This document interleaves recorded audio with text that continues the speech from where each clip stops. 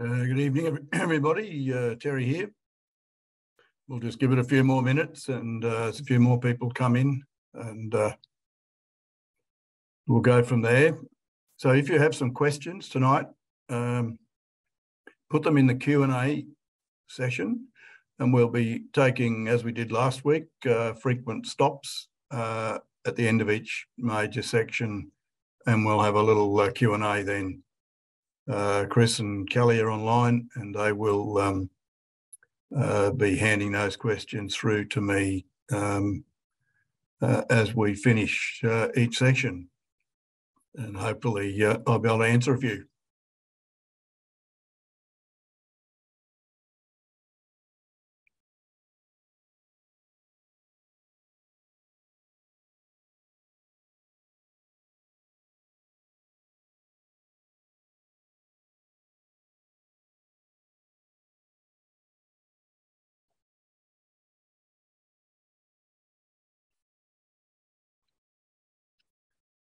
I'm in a motel room in Sydney tonight. It's a bit cooler here than in central Queensland, so hence the coat.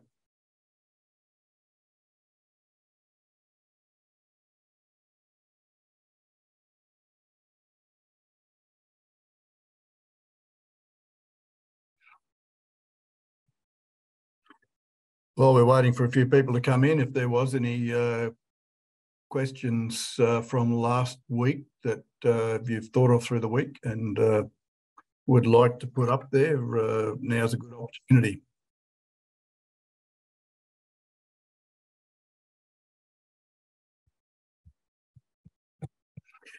So the first question was, is this meeting recorded? Was the first meeting recorded, and is there a link? There is. And Chris Eccleston will be able to email you a link to that recording. Tonight's session will also be recorded, and that will be available also to download or get access to by the end of the week.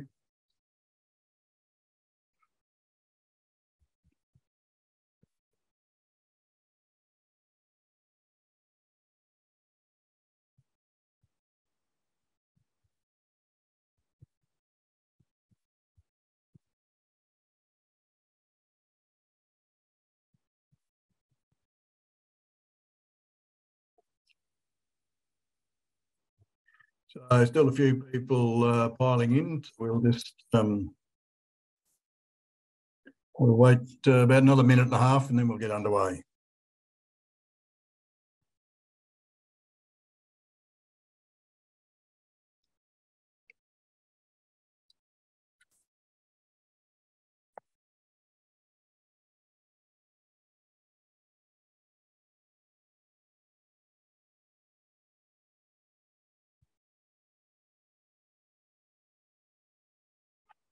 Thanks for your questions, Alberto. Whereabouts are you?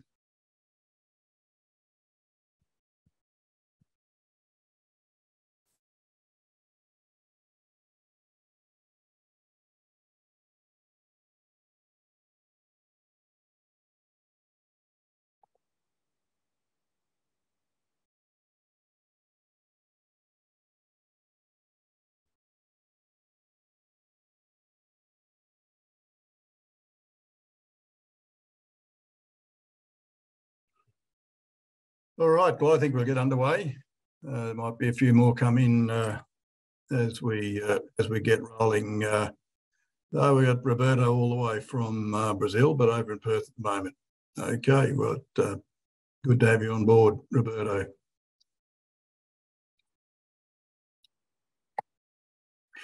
Okay, so tonight I'm going to cover a few things. Firstly, a little bit about the regulations. I'm going to cover that in a couple of sections.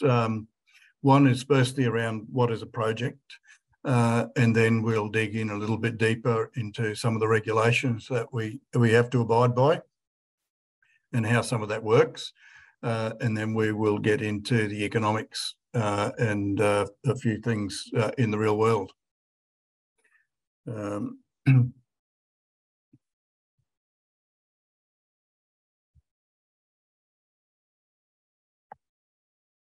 Okay, Oops, why isn't that working? There we go.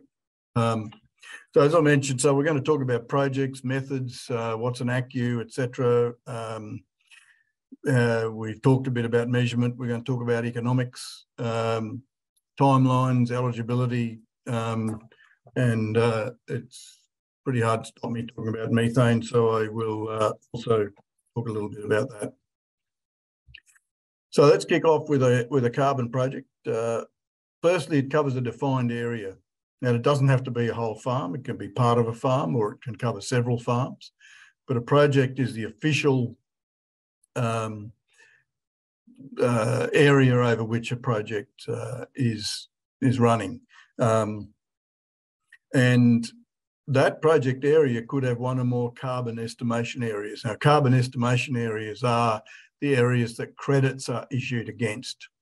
So if you had a property that had, say, 3 carbon estimation areas, then each of those carbon estimation areas will have its credits calculated, and it will your credits will be issued on the CEA. So one CEA might perform really well and one might not perform as well, but each one will be issued their own credits.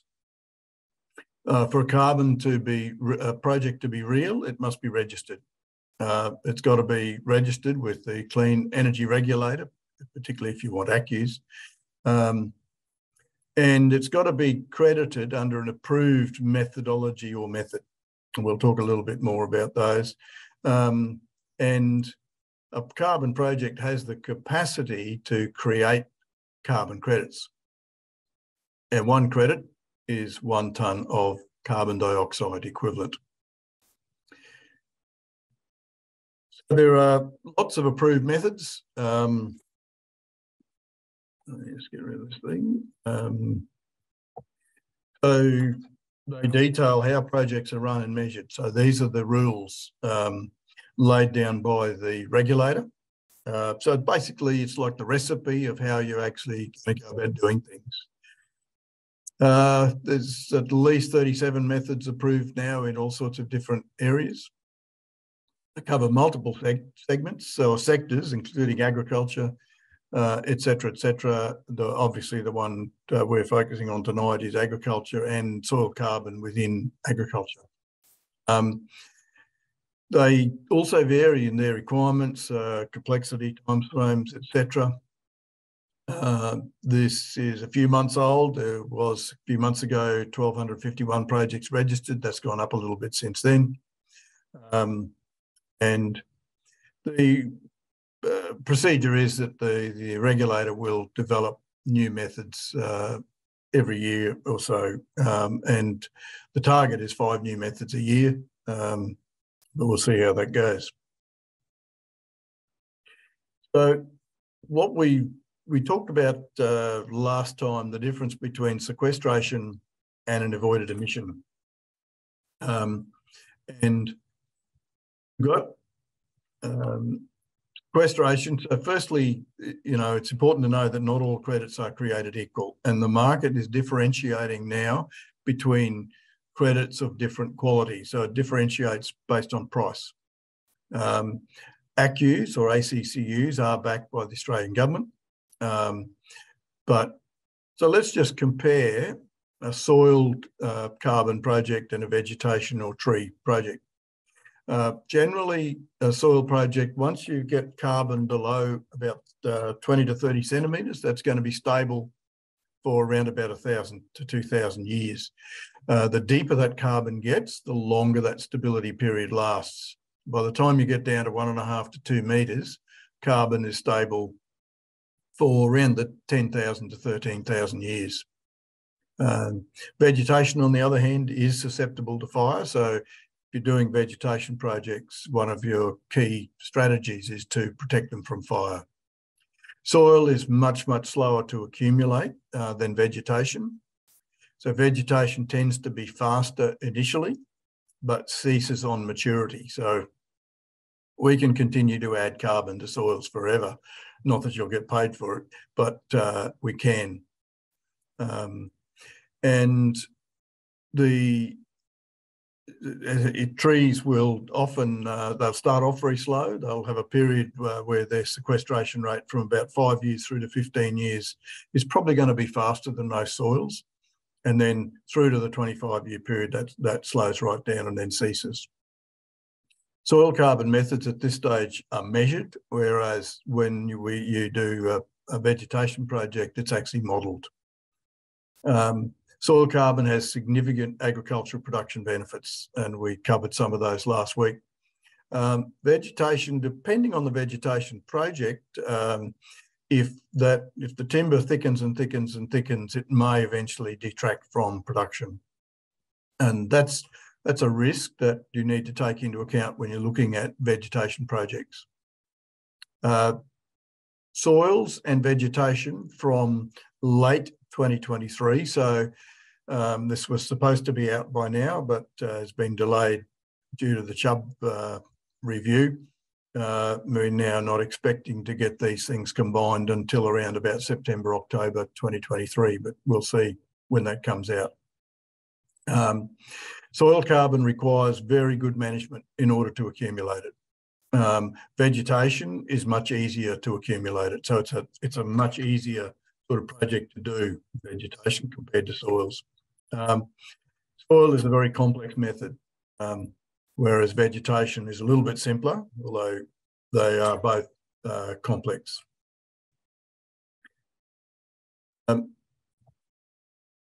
So it might surprise most people, but Australia actually leads the world in this space. And late last year, I was in Europe and found that Australia is really ahead of the game. Firstly, we have the carbon farming legislation, which was enacted in 2011 under the Carbon Farming Initiative. That is bipartisan policy, so it's unlikely to be scrapped by either political party. So we have the legislation, we have governments on board with sequestering carbon in landscapes. We have the Clean Energy Regulator. That is a body responsible for regulating the whole thing. And if you don't have a regulator, you're going to end up with a Wild West and all sorts of problems. We also have methodologies, which, as I mentioned before, is about 37 of these now, and they tell us how to do it, how to actually calculate carbon abatement or offsets, and how to calculate the CO2 equivalents in whatever it is that you do.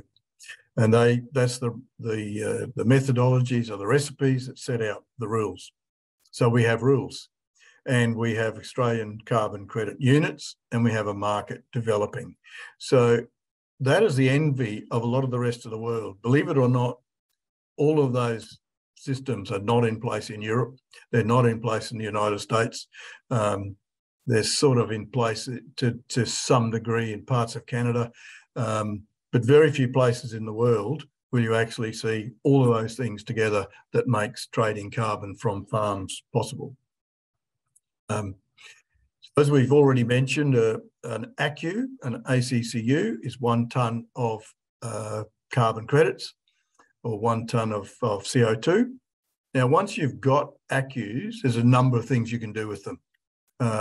You could have an abatement contract with the government. Not that I'd recommend that now. They're not worth what the market is actually paying.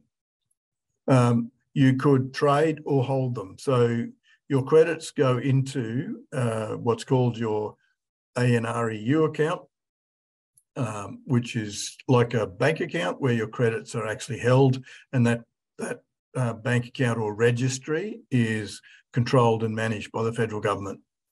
So once they're in your bank account there, you can either leave them there and hold them for droughts or poorer seasons or when you need the cash flow, or you can trade them straight away.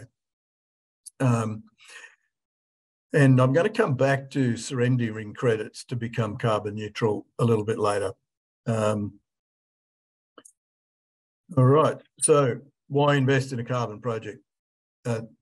Your real focus should be firstly focused on your business. If we're talking soil carbon or even tree carbon into your landscape, your first priority is to make sure that your business is going to benefit from whatever it is that you do. That could be through increased productivity, increased resilience, better drought resilience, etc., etc., etc. So first and foremost, you focus on your business.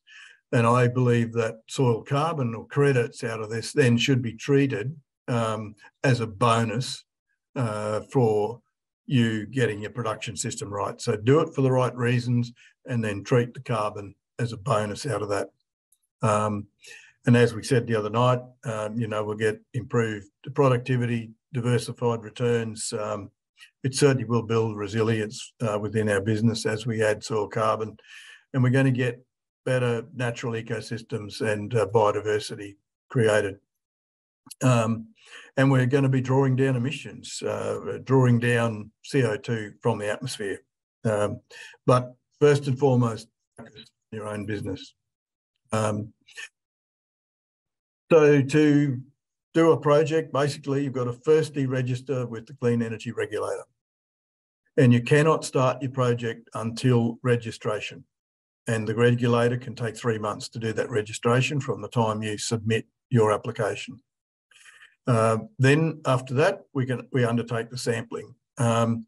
We can actually undertake the sample baseline sampling when the registration is submitted, so we don't actually have to wait until it is actually registered. So there's a little bit of a risk there if you do that.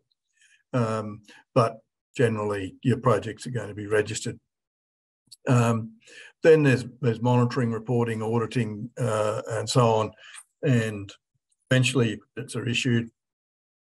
Credits are issued over, you have a choice of a 25-year permanence period or a 100-year permanence period. And most people are running with a 25-year permanence period, but we do have some properties that are looking at or have accepted the 100-year permanence period. If you accept the 100-year permanence period, you get 20% more credits for the whole 25-year period. We'll come back to that a little bit more. So just open that up for questions now around the projects and the regulator, etc. And then we'll take a deep dive. So I'll just go in the Q&A and see what's there. How can we access the different approved methodologies? So these are only available in Australia for Australian carbon credits, obviously, ACCUs. They can be downloaded from the Department of Climate Change. I think they are. The departments have got all sorts of names, but they're climate change and other things. But that's where you will download the methodologies. They're very large and complex documents, but yep, you're free to. Anybody can go and download those methods and read them. So Alan, got a question there. Can we sell our ACCUs on the world market? The answer at this stage is no. And the reason for that is reasonably straightforward in that every country in the world wants carbon credits that are created within their environment. So within the Australian environment, the Australian government wants to count those credits in, against our Paris agreements, etc., and against the drawdown and the lowering of emissions that we're after. So if you sell your ACCUs to, say, somebody in Canada, then those credits cannot be put against Australia's requirements to lower our emissions, etc. So Canada gets the benefit of credits that were actually created in Australia. So that's the primary reason, but there are mechanisms in the process of being developed that would hopefully allow us to do that in future.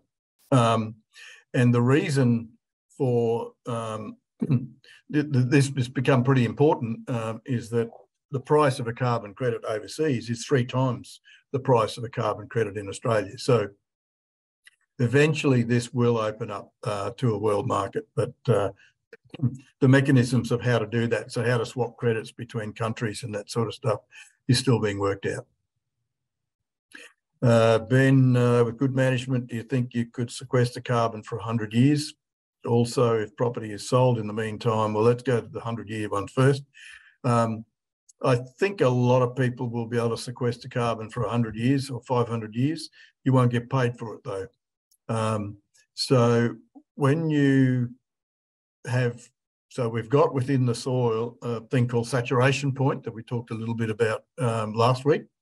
And let's say your saturation point of your soil where you are might be 3% organic carbon. So when your soils are 3% organic carbon all the way to the sea horizon, which will be the solid clay or the rock or whatever you run into, then you will start building soil, or even before that, you will actually start building soil. So we can, like, your percent carbon won't increase, but you'll just start and you'll just be building soil. So yes, we can continue to add carbon to soils. If the property's sold in the meantime and you cash out all your accus sequestered and new owners don't sequester anything or actually lose carbon, who's responsible for paying back the accus? Any accus lost in future, the responsibility of the new owner.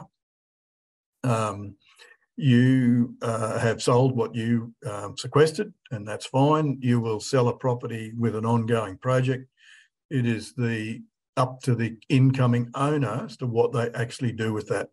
So they could cancel it, they could decide to continue the project, or they could decide to tear it all up.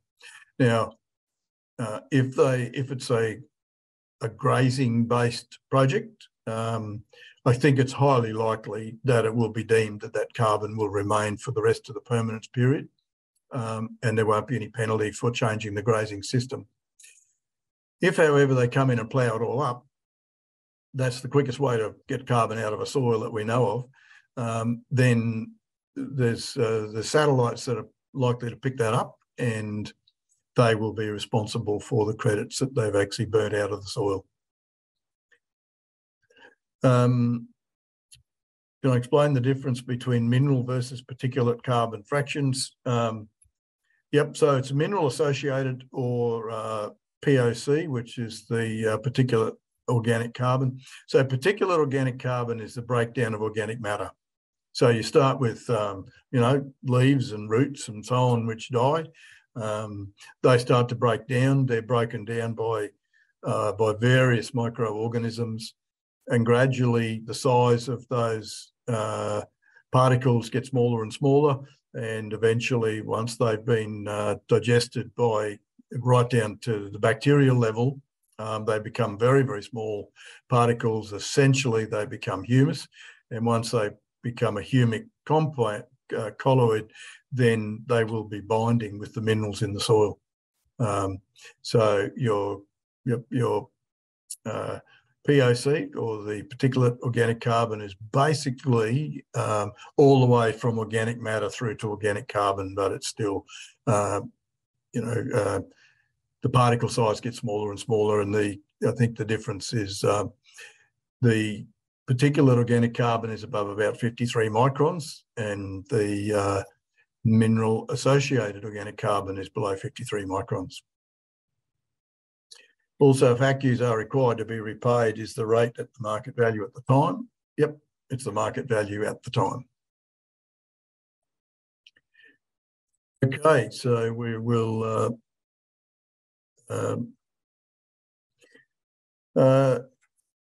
there's a question here about calculators. So I might come back to that one a little bit later. We'll talk about once we get into talking about emissions and so on.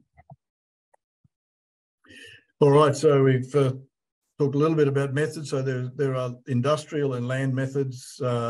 Under land, there's vegetation, savanna burning, then there's agricultural ones. Under agriculture, you've got some for piggery, some for cattle, some for dairy, cotton, etc.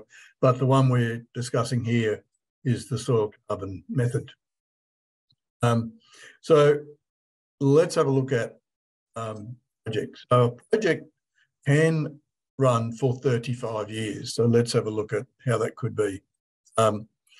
So you have what's called a 25-year crediting period. That means you can get paid for carbon sequestered over 25 years. Now, it doesn't matter whether you have a 25-year or a 100-year permanence period, the crediting period remains at 25 years. So we start at what's called T0 or time zero, and the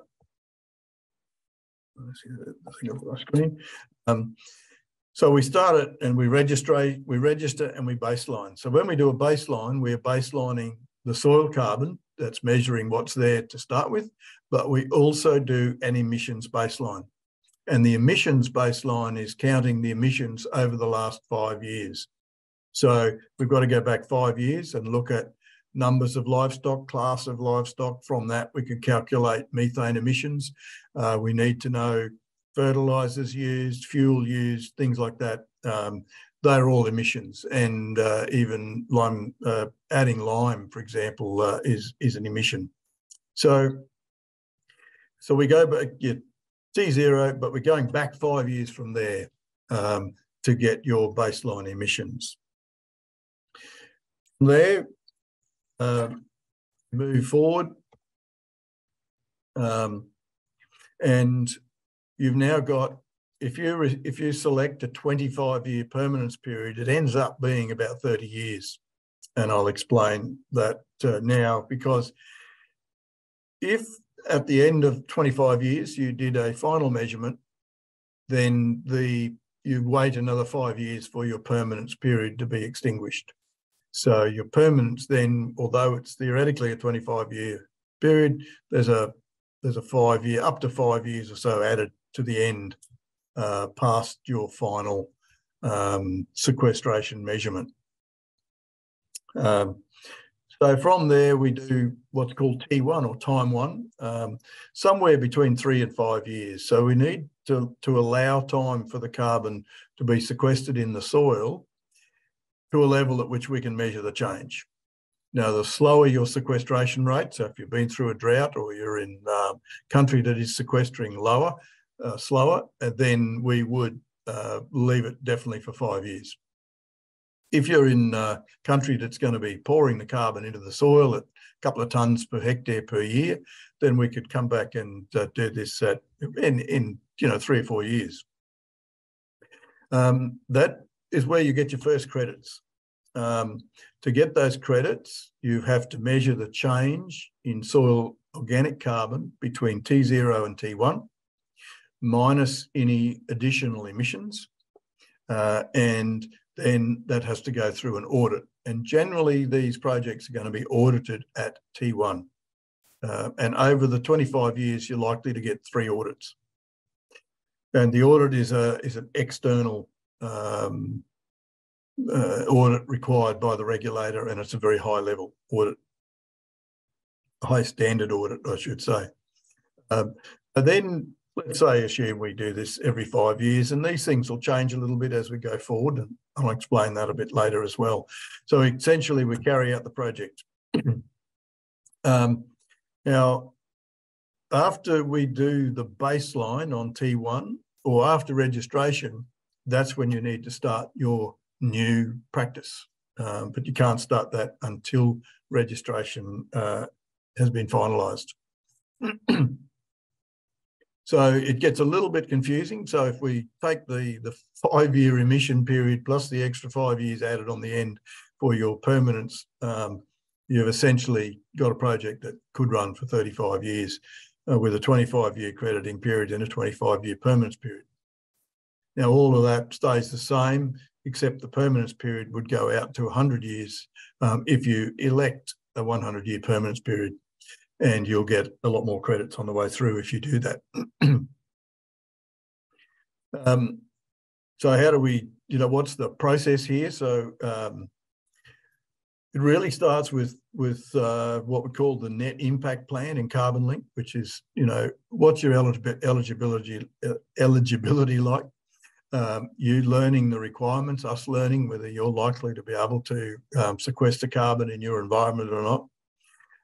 We get in and do some of the mapping, And at this stage, we generally have to buy imagery to cover the area. We'll work with you to determine the new activities. We'll estimate costs, etc. And you will also need at this stage the land management strategy, which has got to go with registration. So we then submit your registration to the regulator, and that goes with the mapping. It goes with the land management strategy and the documents which you complete, which CarbonLink will help you complete to get registered. Now, once you're registered, and I'll say that can take up to 3 months, we're ready to baseline, and then we will, at that point, and generally during that registration process, we will be working on the historical emissions baseline. So the better the quality data you've got over the last 5 years, the better that'll be. And then we'll measure your baseline stocks. Then you carry out the new practice and away we go. And then it repeats itself over the next 20 years till we get through to year 25. So that's basically the process. So registration, there's all the details. So you become what's called the proponent. That means that the credits belong to you. And it's you that's actually registered with the Clean Energy Regulator or your entities, whatever you want to put it in. The areas have got to be mapped, and the regulator's really tight on mapping. We've got to check things with you along with mortgagees, lessors, banks, native title, Crown land. You've got to get approvals. So sometimes there's a lot of approvals that are required, and we certainly need bank consent. Sometimes these interest holder consents can take a while to get. The land management strategy is something that's independently written. There's got to be evidence that the land is eligible land, and I'll talk about stuff that's not eligible a bit later. And there'll be a forward abatement estimate which goes to the regulator.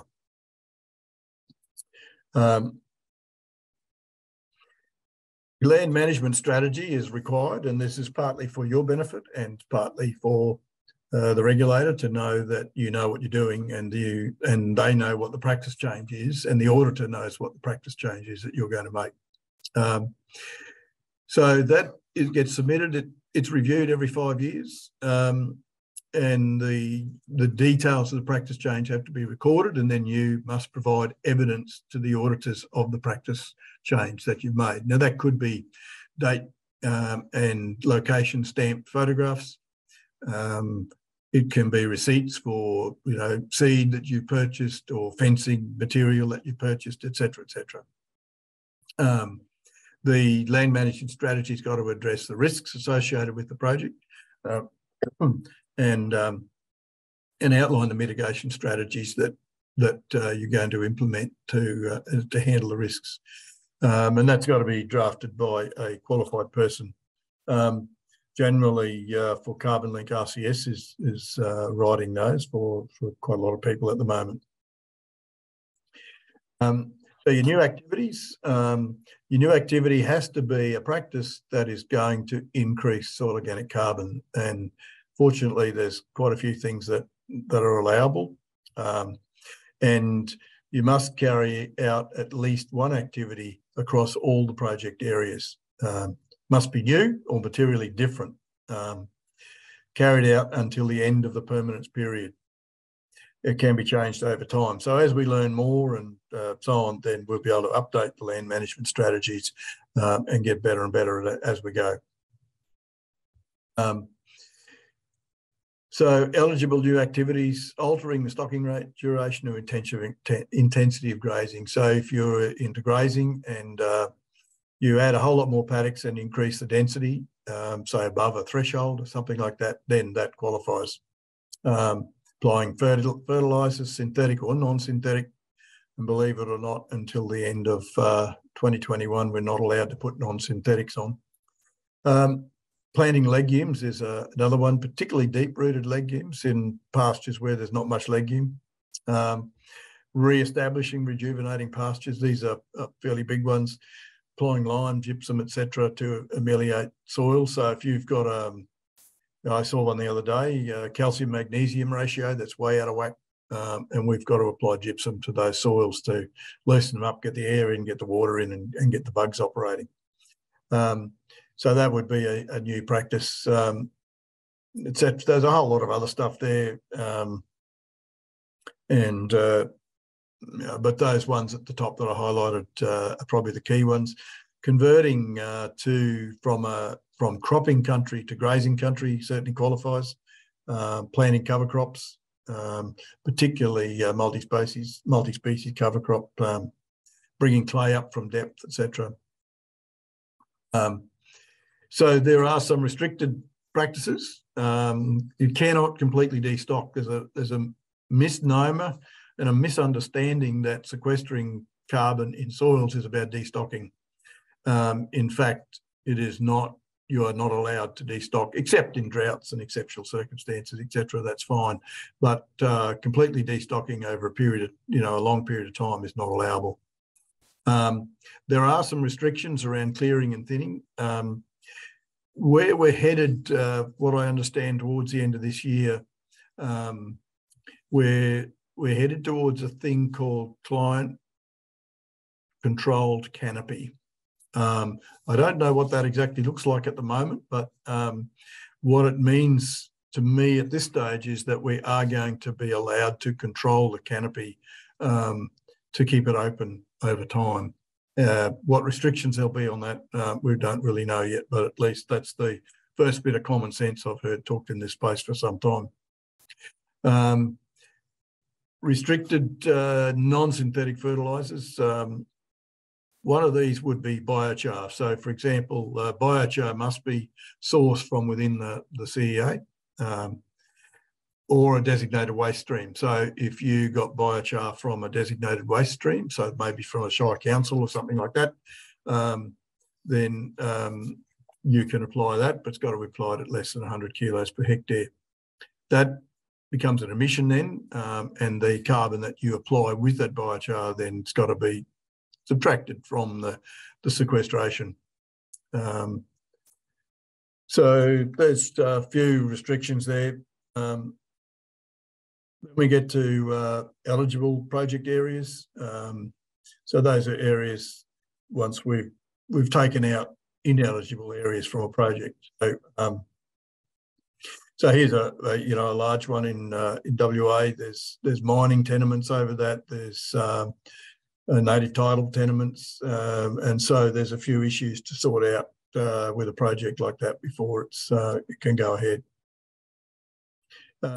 We always end up with exclusion areas. So in this shot here, the red is excluded. That would be heavy timber, creek lines, or fence lines, those sort of things, roadways, yards, all of those things are excluded. We can do a soil carbon project in forested areas, provided the forested area is open enough for us to drive trucks in and be able to take the samples.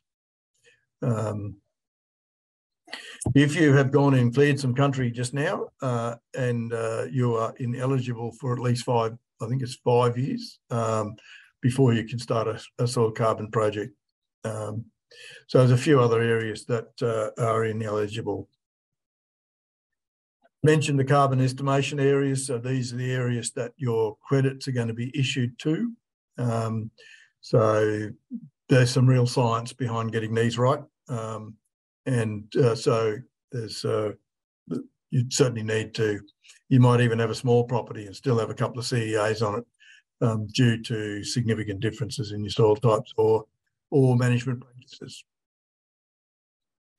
Where we're headed to in future is an approach where we'll be combining things like remote sensing, direct measurement, but the amount of direct measurement will reduce, and things like machine learning. And we are already using machine learning within CarbonLink now for, and some of the maps I've shown you have actually been created by machine learning.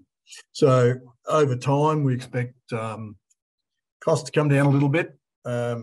as some of these newer methods and all of these things start to combine. We can't combine them yet because we don't have enough base data really to be able to pull a lot of these things together in the short term, but it's on its way. I might just pull up there before I get into emissions, because once I get into emissions, I could get carried away. So we'll just see what questions we have. There are existing CO2 calculators available in the internet. Other different approved methodologies, including specific approved calculators. The methodologies do include their own approved calculators for calculating emissions. So the models and stuff you'll find on the internet do not qualify within the method. So the methods have their own way of calculating it. What's the best technology methodology available in the market for carbon measurement on soil field? Well, the one I went through last week, I believe is the best at this stage, Roberto. But technology changes, and we're only staying across new technologies and looking at new stuff all the time. Is the non-synthetic fertiliser not permitted to include compost or compost extract? So it would include compost, but it would restrict you to 100 kilos per hectare of compost. And compost extract is not excluded because you're putting on compost extract at only 2 or 3 kilos per hectare. So, and biological inputs not excluded because you're only putting them on in very small quantities, John. What's the prospect, John, number 2, what's the prospect of biological fertilisers being included? Yeah, for some silly reason, pretty well up until December 2021, pretty well everything that a regenerative farmer would use to build soil carbon was excluded because it was biological. We have now at least got something there in terms of biological inputs. So it may improve over time, but at the moment there is that 100 kilogram per hectare limit. But I think that I'd have to check on the detail of that, but I think it might be 100 kilograms per hectare per year. On completely destocking a CEA, is this allowed if you're converting to all cropping? Could you please elaborate? So if you were converting to cropping, that would be included in your land management strategy. And then you would have to you could do one or two things. You could exclude that land from your CEAs and just crop it in the way you wanted to, or you could include it and do management practices that are going to sequester carbon under a crop. And we'll be getting into that next week, how you do some of those. So I hope that answers that one for you, Alan. All right, we will move on. Emissions. Increases. I think the beauty of the system as it is in Australia at the moment is that when you do a soil carbon project, for example, you have baseline emissions, and that's your average emissions over the last 5 years. At this stage, you're not expected to go below those, but you're not expected to go above them either. And I'll come back and we'll talk about that in a lot more depth. So your emissions are things like livestock, obviously, for methane, synthetic fertilisers, and nitrogen urea sources or nitrogen sources are the big ones. And that's all about nitrous oxide. And nitrous oxide is a huge one because it has a multiplier of 312. So 1 tonne of nitrous oxide is equivalent to 312 tonnes of carbon dioxide equivalent. So it's a big one. Lime application, you might wonder why lime is an emission, and the reason is it's a calcium carbonate. So if you're putting on a tonne of lime per hectare, you're also putting on inorganic carbon, and that has to be removed from your total carbon the total carbon in your soil. Crop residues and tillage. So tillage, obviously, using fuel, that's an emission source. Pasture renovation, the emission source there could be your fertilisers or your fuel, but pasture renovation is an allowable activity.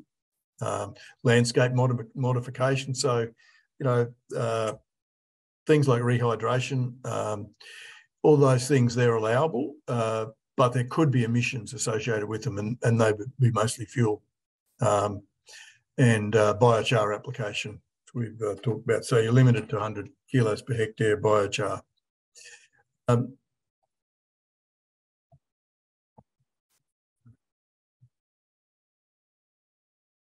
I'd like to talk a little bit about methane. And this is a bit of a hobby horse of mine because I think it is over-talked about, overestimated, and should not be encountered, but shouldn't be accounted in the first place. So when we talk about carbon dioxide, it's what's called a stock gas. So if we add carbon dioxide to the atmosphere, it actually stays there for a very long time. You know, has a half-life of around 1,000 years, for example.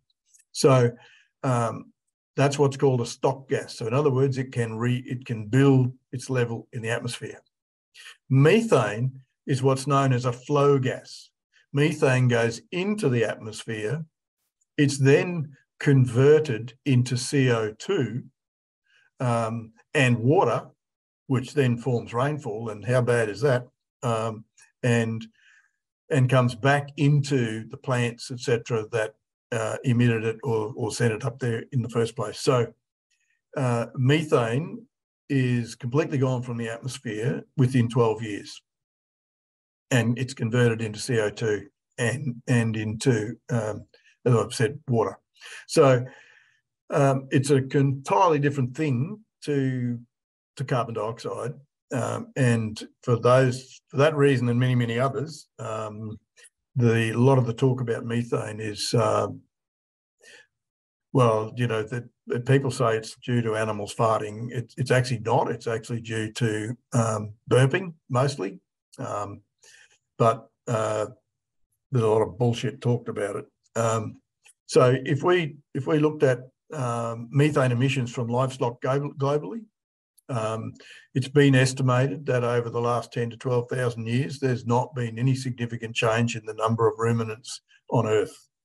They've changed from a multitude of species down to less species, but in total mass, there's a similar number of ruminants. Therefore, ruminants can't be contributing to greenhouse gas emissions, and I'll talk a bit more about that later as well. Secondly, if we destocked Australia, for example, took all the sheep and cattle and all the other ruminants out of it, we basically would not stop the emissions. The carbon dioxide would be lost during oxidation, either from just straight oxidation or it would be burnt. Material left on the ground would be consumed by white ants, so they emit methane. Fires also emit methane. So, you know, our vegetation is part of the carbon cycle. Carbon dioxide comes into it, and it's going to go, that carbon dioxide and that carbon molecule is actually going to end up back in the atmosphere either as methane or as carbon dioxide, and then come back into the plants again as CO2. And the methane is going to convert into CO2 and come back into the system anyway. So why we've actually got to count livestock and not count what would happen if we didn't have livestock is beyond my simple little mind to work out. There's a lot more I could go on with, but I won't. It'll get too late. So this is the hydroxyl oxidation. So when methane's emitted from an animal, belches, releases the methane. It's converted into carbon dioxide after 12 years through hydroxyl oxidation, which also goes into CO2 and water. So that's the process. Now, I want to try and clear up some language here around net zero and carbon neutral. So let's start with baseline carbon. So let's say we've measured the carbon in our paddocks in our CEAs. We come back 5 years later, and there's an increase in soil carbon stocks. We've done our baseline emissions. We've got that baseline emissions there in tonnes CO2 for the property or the CEA. And we come back 5 years later, and there's been a slight increase in the emissions.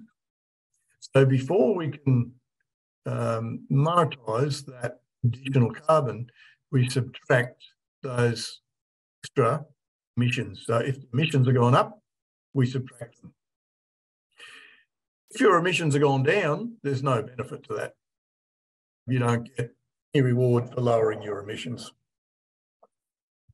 I'll just let that sink in. Now, if you, over here on the right-hand side, if you've offset those emissions where your emissions have gone above your baseline emissions, you are now at net zero. Your product you can sell as net zero. You still have at net zero a whole lot of carbon credits that you can sell. And as I mentioned last week, the total emissions are only about 8% of the total sequestration. So the emissions are a very minor part of this whole story. Now, if you wanted to be carbon neutral, you could then offset these emissions here, your baseline emissions, which means then that you would dive into those credits up there and retire them. So you put those credits, you would get those credits issued, go into your account, and then you would retire them, and you could class yourself as carbon neutral. Should you become carbon neutral? I don't believe so. Every country in the world, every major business in the world is heading to net zero. And if you're doing a carbon project, you will be at net zero because you can't go above it. I did some calculations for a conference that I'm in Sydney for tomorrow. And those calculations showed that if you wanted to be carbon neutral, consumers would have to pay you somewhere between about $1.12 and $2.78 per kilogram of live weight more for your beef or your cattle than they do now to overcome the opportunity cost of not selling those carbon credits. So there's a whole lot of hype in the media about don't sell your carbon credits because, you're going to have to need them to be carbon neutral one day. I don't know why people think that only the grazing industries or agriculture has to be carbon neutral because nobody else is. So understand the difference between net zero and carbon neutral. Get yourself to net zero. You can make a choice if you want to for your own reasons. If you want to be carbon neutral, you can be by offsetting those emissions out of your sequestration, and you would still have carbon credits to sell. You've got a lot of records to keep, and it's very critical that you keep these because the projects are audited to a very high standard. And so you need evidence of what you've been doing all the way through. We actually need to account, for example, for livestock by class every quarter for 25 years. So you're going to need good recording systems, such as Maya Grazing, for example, or your spreadsheets or whatever else you use. But you're certainly going to need grazing charts if you're in the grazing game. I'll pull up there and see what questions we have. Couple there already. Then we have our transitioning from set stock up until August last year. So I've gone from approximately 10 hectare per head to 2 hectare per head.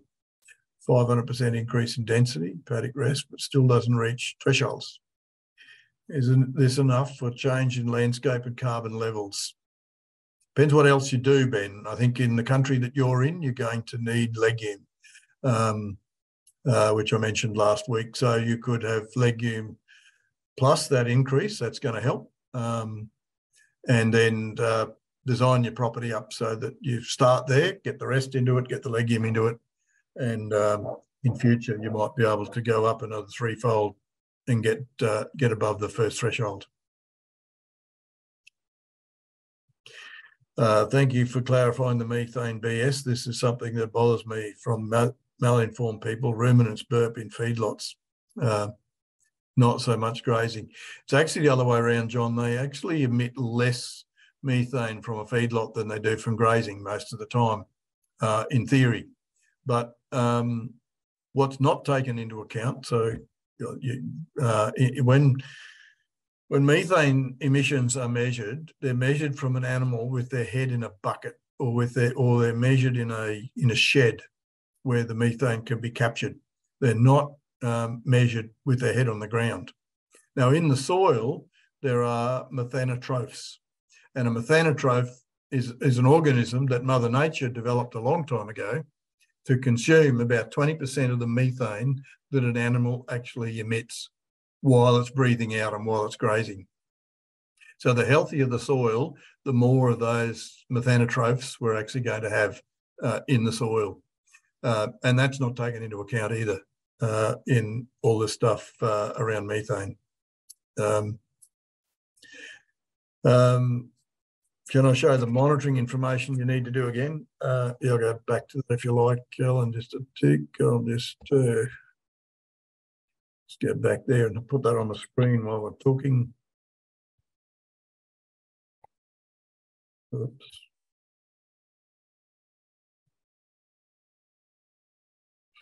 There you go. And what are the main data management challenges that you faced so far? I think the biggest issue is good livestock recording and good property records. And that's everything, fertilisers, fuel, livestock numbers, etc.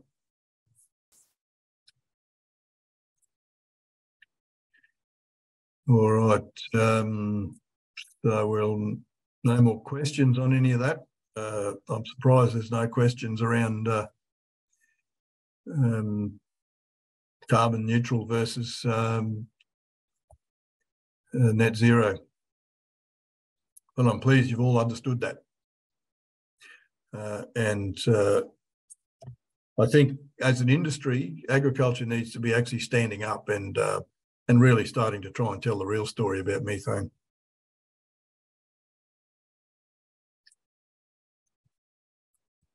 Okay, we shall move on. Some case studies and some real data. So this is a property at Uralla. The left-hand side is continuously grazed. The right-hand property is cell grazed. And when you look into it, you'll see a fairly big difference in the volume of feed available. But when you look at the soils, you'll also see a difference in the colour of the soil. And that's partly due to moisture and partly due to carbon. So that property on the right-hand side has been sequestering carbon at the rate of 3 tonnes per hectare per annum. So that's soil carbon, not CO2. And that's sort of stuff I might expect, you know, in the New England tableland, or, you know, cool environments, high rainfall and a bit of clay in the soil. So a few results from WA. This is measured 0 to 30 centimetres over up to 6 years. Low rainfall area, so this is around about 400 mil, basically in pure sand. Pasture was cut and removed. So about 1.3 to 2.6 tonnes of seed per hectare per annum. And this was using perennial grasses in that area there. So getting perennial grasses into an annual system into deep sand. And that result surprises me. Those are amazing results for sand. Another one in WA in a similar region, 0 to 90 centimetres over 22 years. And this is using Tagasasti, which is tree lucerne. And this was measured between the rows in an annual pasture. And the change over 22 years was 0.9 of a tonne of C per hectare per annum. Again, in those very sandy textured soils. I think that's some of the better long-term results that are around, and that's very, very encouraging. And if we had perennial grasses growing between those legumes and managed them, that sequestration would be much higher than that.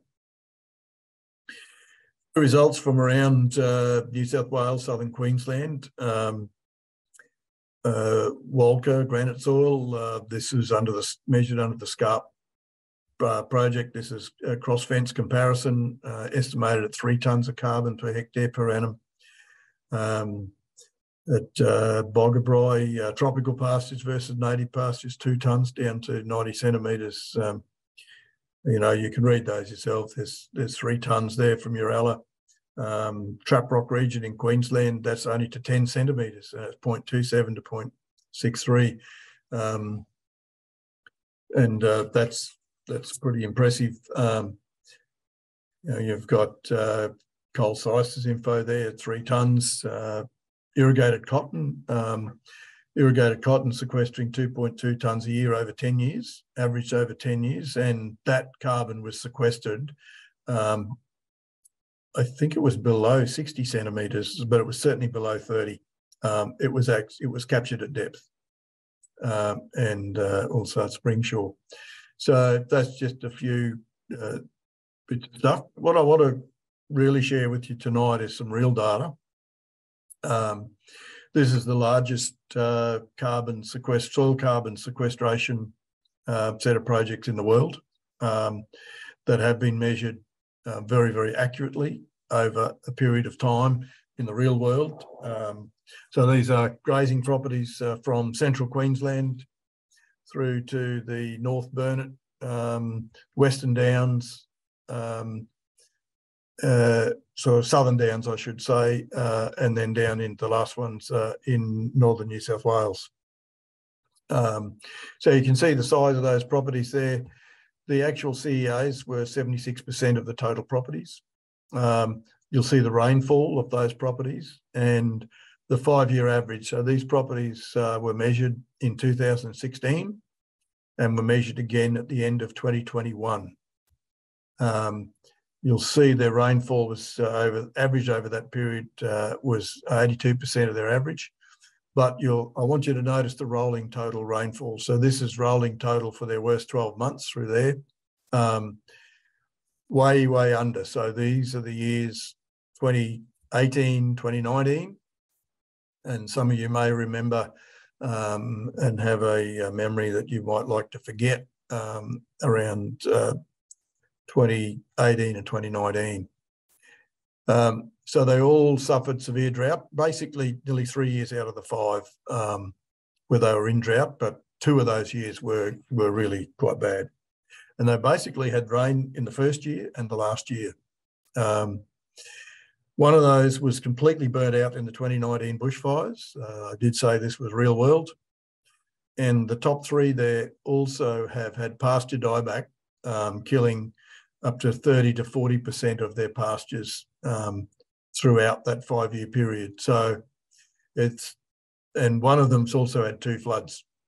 So pretty well everything that you could throw at these properties have been thrown at them. So as I said, it's the real world. So this is a number of properties. One property out of these didn't sequester carbon. And then you've got this is the annualised income per hectare per annum at $45 a tonne CO2. Now, the first 3 of these are final numbers. These bottom ones haven't been audited and So these are audited. These are top ones now are pretty well completed or most of the way through their audits. So you can see the income there from carbon per hectare per annum, and you can compare that directly, particularly for those top four, to the annual income per EBIT from livestock production. So these are all cattle producers. So the annual EBIT from cattle production over those 5 years compared to the carbon income. So I also looked at the last year, 2021, which was when cattle prices took off, and thought, well, how does the EBIT from livestock production in that year compare to carbon's value? And you'll see even on these guys, didn't match the carbon income. So as I said, one guy hasn't sequestered carbon yet. And these are above average producers. You can see there's the average in that 2021 year, the average production from our profit probe data. So, and this economic data comes from profit probe, which is the RCS benchmarking in a business analysis system. So I might just pull up there and see if there's any questions on that before I move on, because I've got a few more slides around this sort of stuff as well.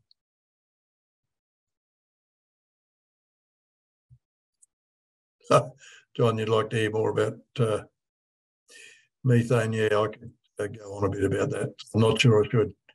John Whitfield, do we do a foliar biological fertiliser? No, it's not excluded. Foliar biological fertiliser is fine because you're using relatively small amounts, John. So that's fine.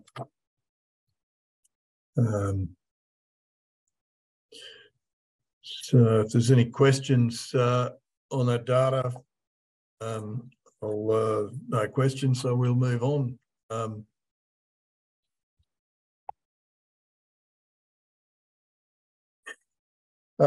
What I also wanted to show you is that these projects are significantly carbon negative. So I've only got those three there. The fourth one here we haven't done. I don't have the emissions data on that fourth one there yet. So the top three we've got data in and pretty well all through audit.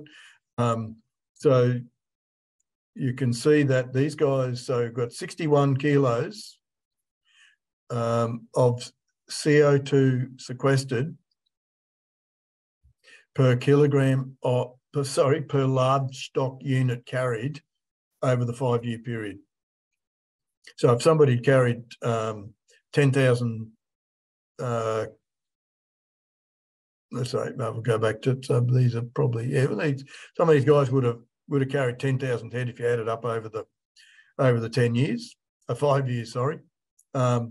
So that means for the 10,000 head, each one of those, and convert that to a large stock unit, each one of those large stock units has sequestered 61 kilograms of CO2 over and above all emissions.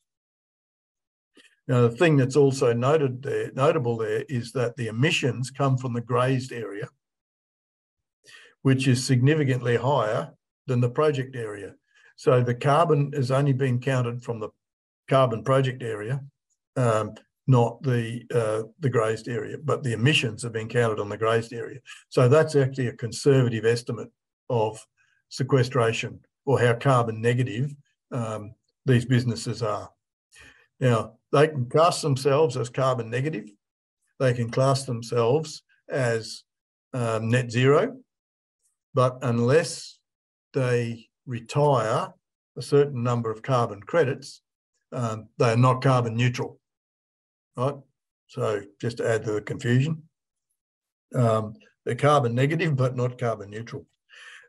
So I think these figures are amazing. And when you bring that back to kilograms of CO2 sequestered per kilogram of live weight, we're talking sort of between 100 and 300 kilograms of CO2 sequestered per kilogram of live weight run. Just mind-blowing numbers. So we can see here the total sequestration. I showed you these numbers last week.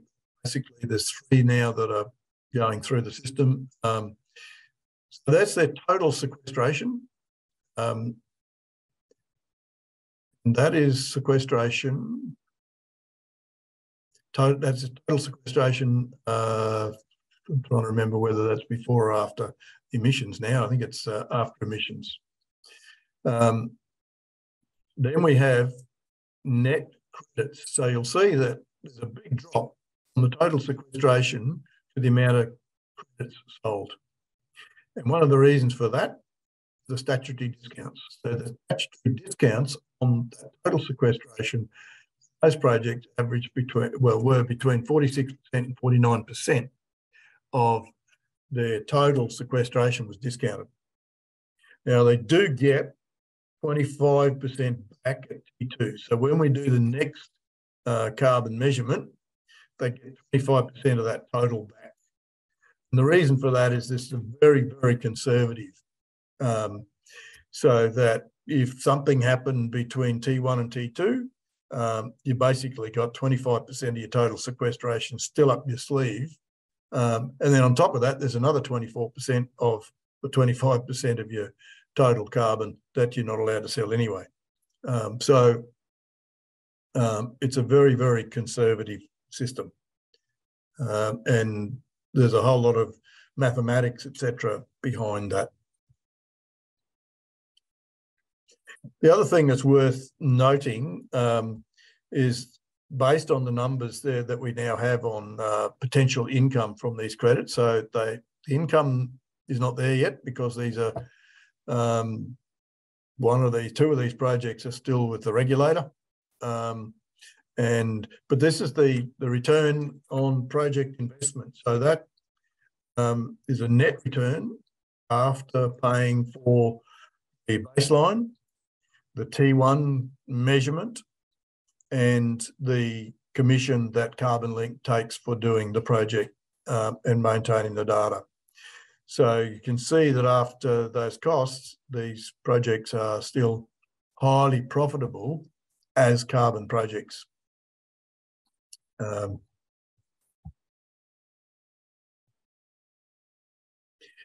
might just pull up there again and see if there's any questions. No questions. Wow.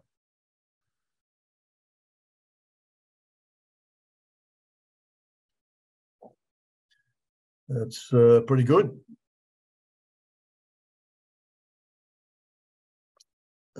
Some of you are slow typists, so I might just wait there for a little bit. So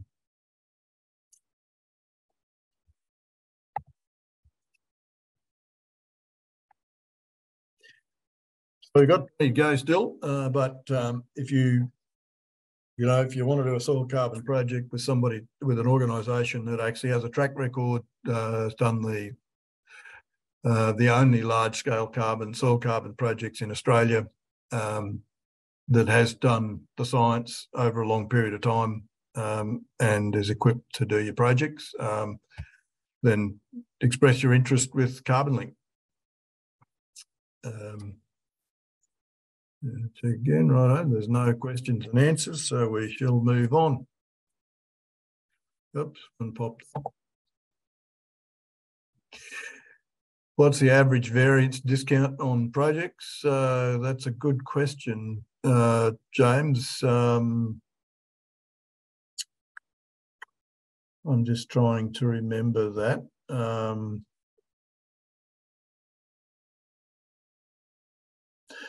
Got a feeling it's somewhere between 10 and 30%.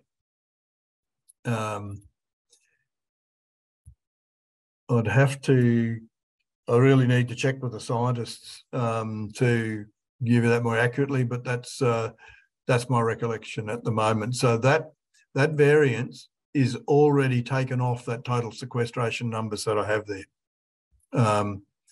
So it's already accounted for before you even get to start taking off the statutory discounts. But that's that variance that's so critical. And I think I showed you some data last week where we looked at the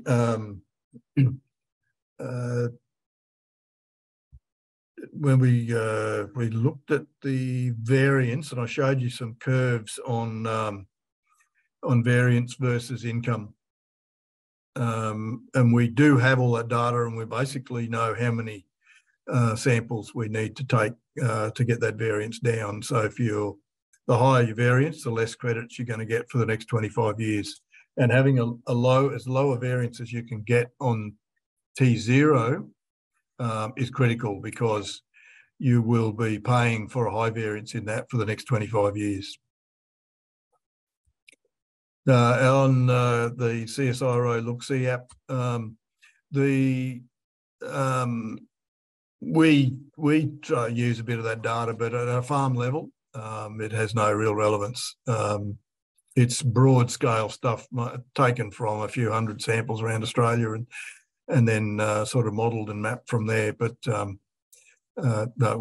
we actually use it, but only as a sort of a bit of an underlay. But we find that it doesn't actually represent individual properties.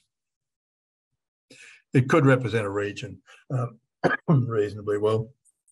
So you get 57% of all sequestered ACCUs after the government take their cut and CarbonLink's cut. Then I can only sell 25% of my ACCUs, and 25 are held until the following measure increases. Let me try and do that.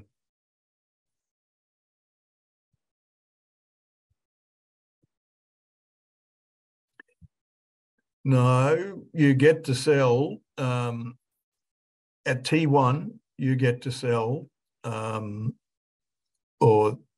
it's about 75%. Sorry, it's a bit over 50%, just over of the credits. And then from T2 and from then on, there's about 75% of the credits that are then saleable from then on, and the CarbonLink commission comes off the 75%. So it's a percentage of the 75. So it's not as bad as the numbers that you put up there, Ben.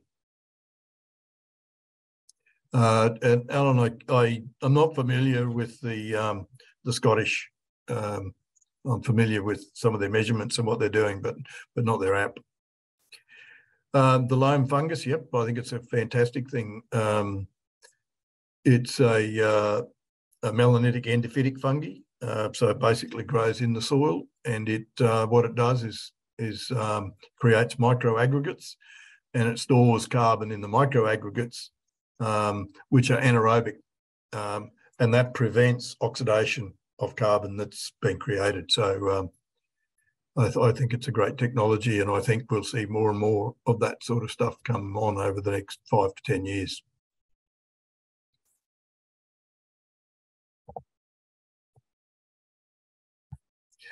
Right, we're getting close to the end of the day. I just want to make a comment about carbon dioxide generally.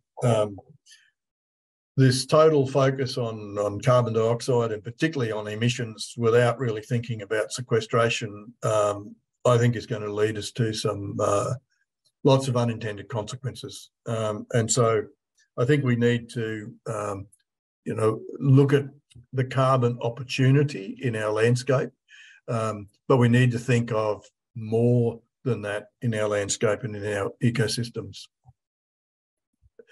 Going down the track, and I think somewhere where carbon was probably 5 to 10 years ago is natural capital.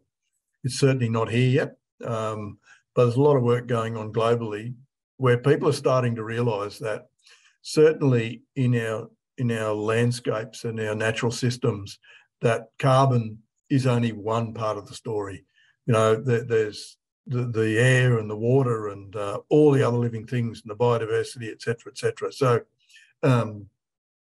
coming down the track is being able to add natural capital to your carbon.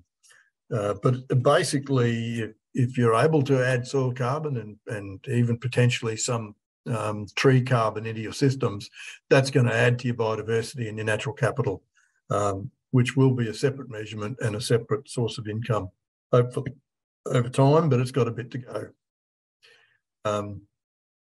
And coming down the track right now that's driving this is what I call the two big M's. Then that's markets and money. The supply chains in pretty well every part of agriculture today is starting to ask how are you going to report on what you're doing for your ecosystem, and that's going to extend beyond that as well into social and economic or governance. The banks have also set a target to be asking for environmental impacts or what are you doing for your ecosystems by 2024. Now, I'm not sure whether that's 2023, 24 or 2024, 25, but the Australian banking industry has decided that that starts very shortly. So it's coming, and it's coming very, very fast. So somewhere along the line, you're going to need to start reporting on much more than just carbon. All sorts of organisations, Credit Suisse there, done deal already. So what's happening is that consumers are starting to, well, at least the supply chains are telling us it's the consumers expecting greater transparency. And I'm not sure which one of them it is, whether it's the supply chain or the consumer, or 2% of the consumers influencing the supply chain, which is probably where the reality is. But it's coming down the track very fast where we are all going to have to start providing evidence of positive nature change, and being, creating positive change in natural systems. So how do we get in front of that? So one of the things RCS is doing is actually looking at creating a sort of reporting tool for you that we call Farm Eye. Some of you online will have done Profit Probe, which measures business performance and production. We're in the process of developing the Farm Portrait, which will measure and monitor ecological change and also well-being. I won't spend time on that, but basically, it'll be, these are the four main pillars, people, business, production and land are where we need to be measuring stuff. Just show you quickly a case study. Here's a ground cover measure over time, and you can see on this property the ground cover increasing, and then we hit the pasture dieback and the drought. There's a bit of measurement going on, so ground truthing parasites, looking at what species are there, what biodiversity is there. So on this particular place, there was 148 species and 72 species, native animals, etc. And some of conservation interest. When we start looking at natural capital and systems like that and measuring some of this stuff, it's going to be important. What we're doing with our riparian areas, there's measurements for that. Simply measuring things like water infiltration rates and looking at those improvement, runoff, quality of water, etc. So I might pull up there and we'll see if there's any questions. Otherwise, I'll just introduce where we're going to go next week. I'll do that while we're waiting for any questions. So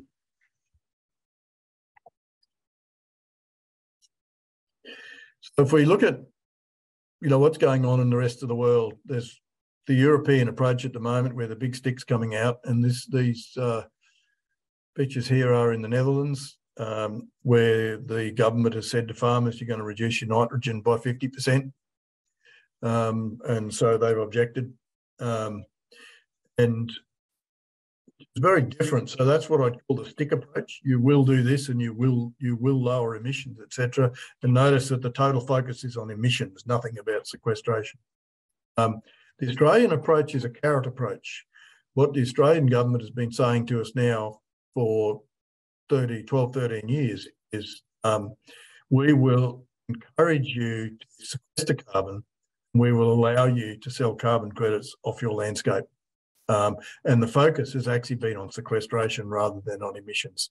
And I think compared to a lot of the rest of the world, that's a very sensible approach and being backed up at the moment by the data. So when you look at Europe and a lot of other countries, you've now got government versus the people.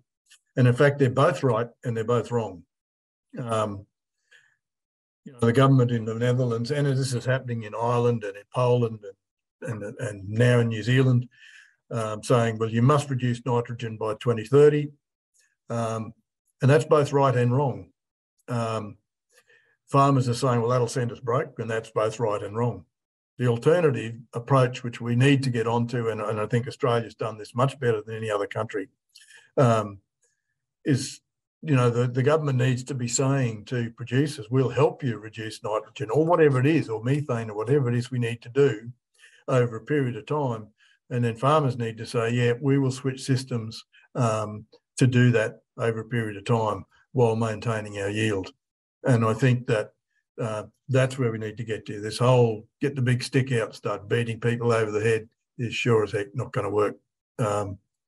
And if people want to eat in future, then they need to be pretty careful about voting for governments that are going to go down this track. So change is next week, and we're going to spend a lot of time on what we need to do to sequester carbon. So I will just wait in now, see what questions we've got. What are your thoughts on government setting a $75 a tonne cap on ACCUs? I said, bring on $75. $75 is, I won't broadcast what the multiplier of cost of production that is, because I don't think we want it in the marketplace. But it's that if you can get $75 a tonne for your CO2, you'd be laughing all the way to the bank. And you can see the profitability that's in these businesses at $45 a tonne. 75 would be magic. And I can't see them being able to keep it for very long, but we'll see how that goes. Will rewards for stewardship of natural capital be from a baseline, i.e. additionally like carbon, or will it be rewarded for current state, your natural capital? So firstly, we as in RCS have been working on a scheme to try and see how we can do this, and we have started by going backwards and measuring natural capital for people that have been doing it over a long period of time and valuing that. So we have been able to do that. We have been able to measure it without a baseline, so we can measure change over an extended period of time. It gets discounted because there was no baseline. It's then been able to be valued, and the trick now is to be able to sell it. So we're in the process of a pilot project, and we still don't have that natural capital sold. But if that system gets up and running, then you will be able to get rewarded for what you've achieved in the past, Katrina.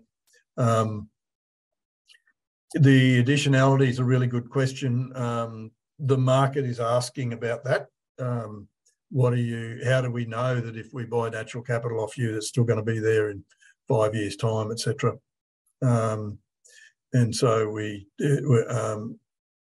that's something that's got to be overcome. But I think even if there's a 5-year sort of thing in it, then it's likely to get up. But that's to be sorted out.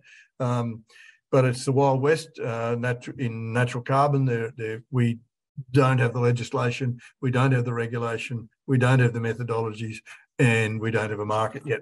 So there's a lot of work to do in that space. And now that's all been done in carbon. Now we can start looking at the rest of it. Is it possible to pool your carbon credits and auction them off? Yeah, absolutely. You will accumulate them in your own account, and then you'll sell them when you like.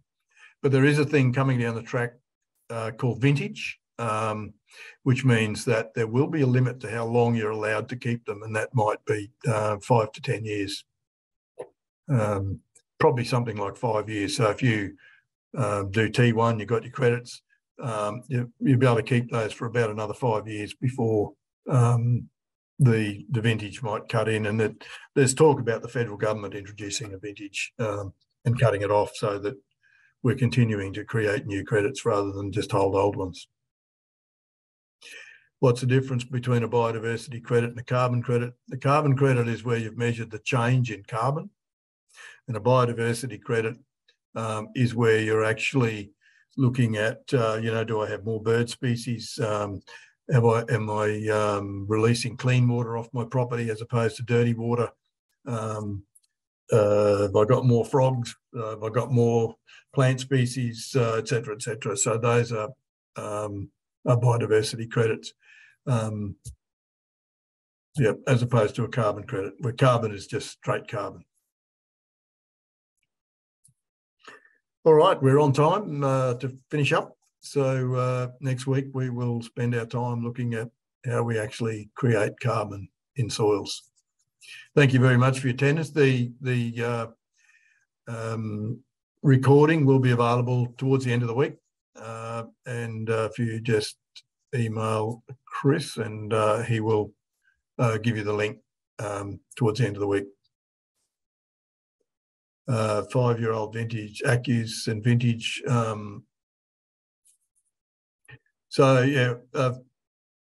It's the opposite to a wine. So a wine, an older vintage gets better and more valuable over time, and accus is going to get less valuable over time. So the further you get away from the time where it was created, the less value it will have. So they're not stuff for you to shove away and pull out in 25 years' time, because they'll probably be worthless.